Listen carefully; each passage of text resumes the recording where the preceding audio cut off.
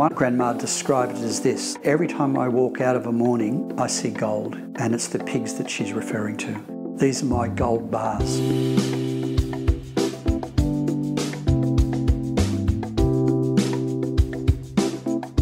Grandmothers in Kenya very often carry the burden of raising children, up to 10, can be even more grandchildren that they'll be responsible for.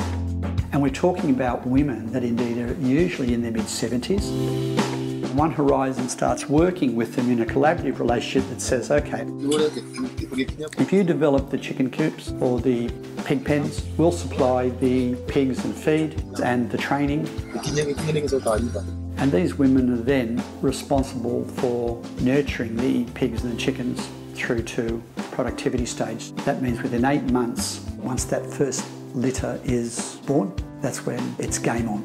Suddenly they've got this business, and One Horizon also has relationships with some of the major distributors, and it also provides a ready market. Suddenly they've got something that's going to produce income to buy food. This is the way that they can finally rid themselves of the shackles of poverty.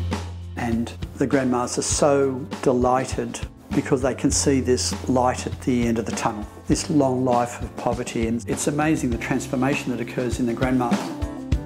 Suddenly the big problem about the anxiety and the fear starts to evaporate.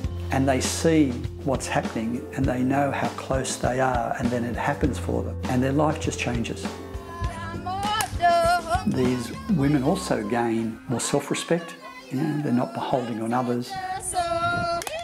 And there's some really fierce entrepreneurs there amongst the grandmas, and that's what we want. One of the things that One Horizon does as part of the agreement with the grandmas is to say, we will take from your litters to restock other communities or to stock other communities. This is actually self-generating from all the farms that are out there. And of course, the grandmas are only too happy to give a pig back. You know, they give you more, and we have to say, no, no, no. One pig's ample.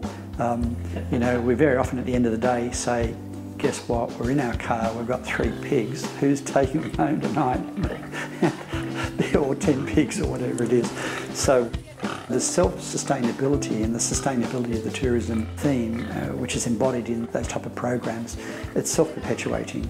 And, you know, local communities actually understand that. They love us involved because they know things are going to grow and things are going to happen.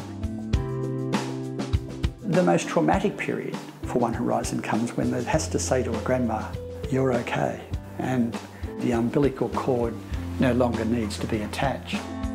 And we always joke with the grandmothers that we're going to come back to you for a loan because you're looking pretty good these days. You know? And they laugh about that, but that's the most traumatic period for us. You know?